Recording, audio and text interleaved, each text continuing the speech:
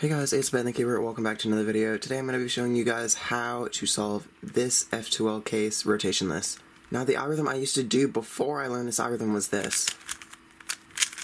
It's a really inefficient algorithm because it has two rotations. So here's how you solve this case rotationless. It goes like this.